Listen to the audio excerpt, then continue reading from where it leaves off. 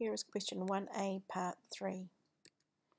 So the question asks us to describe any unusual features in our graph. So a little note, when we talk about unusual features, they're values that are a lot larger or smaller than I would expect.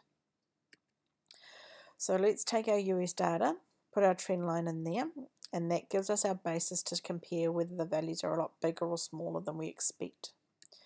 So we can start off by identifying this large peak here, and if I follow that down, that is in 1904 and that is in St. Louis, US. So there is in that time period, the US got a lot more medals than we would have expected them to get. It's a very large spike. Let's have a look when else we have. We've got our gap in 1980, so if I follow that down, that gives us our 1980 in Moscow, and that's when the US boycotted the Olympic Games. So that's another unusual feature. There's missing data. And the other peak there, a very unusually high value, is, if I follow that down, that tells us it occurred in 1984 in Los Angeles in the US. So I need to write a little something up about that. So I'm going to say for our US data on medals, the unusual values are, and I can just do bullet points, in 1904 St. Louis, the number of medals is well above the trend line. In 1984, the number of medals is well above the trend line also. And then we can see in both of these years, the US was the host country. So they've achieved very high numbers, exceptionally high numbers of medals when they were hosting it. And there's also the 1980 when they did not attend the Olympic Games. That is another unusual value. So that's looking at the US.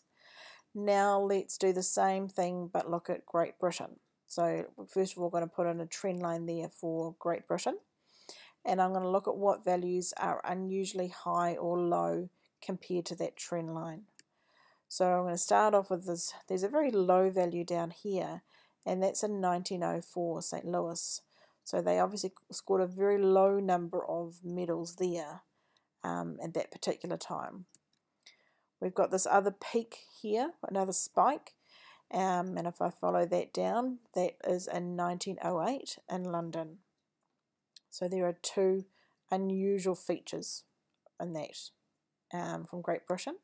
So I'm going to say for the Great Britain data, the unusual values are, in 1904, the number of medals is well below the trend line, so quite unusually low. And in 1908, the number of medals is well above the trend line. And again, they were also the host country in 1908 when they had this unusually high number of medals. So it appears from both the US and Great Britain that when they're the host country, they've got an unusually high number of medals. And when we look at the graph, New Zealand doesn't have any particular different features. So in terms of marking, what we do is if you could identify one unusual point, then that would get you an achieved skill. So just one bullet point. For example, saying that the US had a very high number of medals in 1904. Identifying that one value gets you a achieved skill. If you were able to identify two unusual points, then that would have given you an R, which is your merit level.